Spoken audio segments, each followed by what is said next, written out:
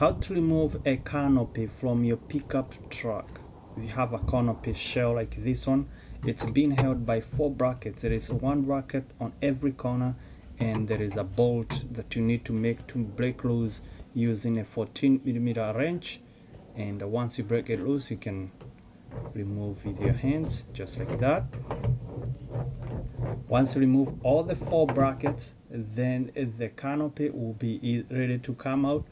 But don't forget one more thing. There is a wiring harness for the brake lights.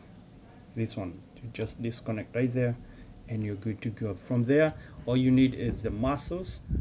Lift it up and there you go. My name is Jeff Carbuoy. Make sure you hit subscribe button. Stay tuned.